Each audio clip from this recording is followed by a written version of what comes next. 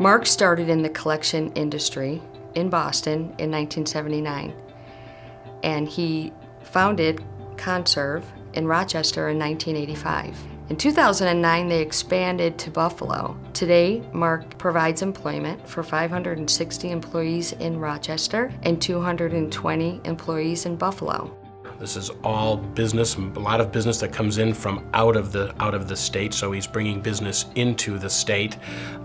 And anytime you can grow at that rate of speed, that's going to create more jobs, more opportunities. Those employees who live in Rochester are going to provide economic benefit to the area.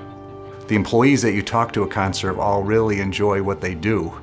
And it's not an easy job, but because of the philosophy and the work that they do in terms of making it more of a human touch, a calling to try to help people better their lives, Mark's got a really solid and engaged workforce as a result.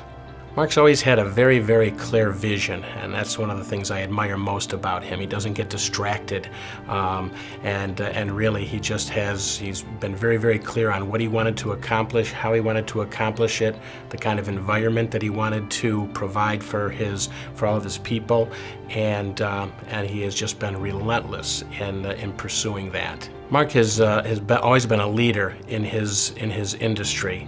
He's been very active at federal and state levels, trying to make sure that his industry operates in an ethical way, in an industry that has been known at some points in time to not be acting as ethically as they possibly could.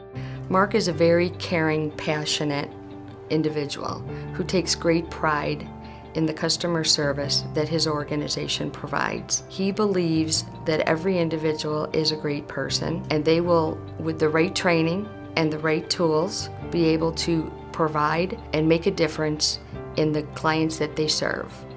Mark inspires those around him by doing. He is not afraid to roll up his sleeves, to take a stand, to challenge people, to develop people.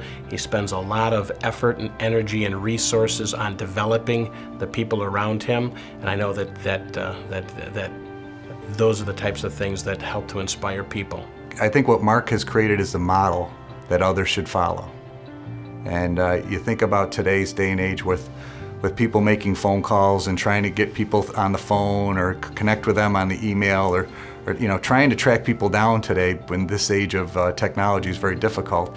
And Mark found a way to get people to take ConServe's calls on behalf of the customers that ConServe works for.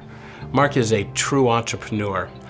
He's willing to take risks at every turn, or he's had to make decisions about growth, about making further investments personally. He's a great spokesperson for his industry, operating at such a high level. He is a wonderful father, wonderful husband, a great community leader, and has given back in many ways to the community, and many that people don't see. And he just is. He is very deserving of this award.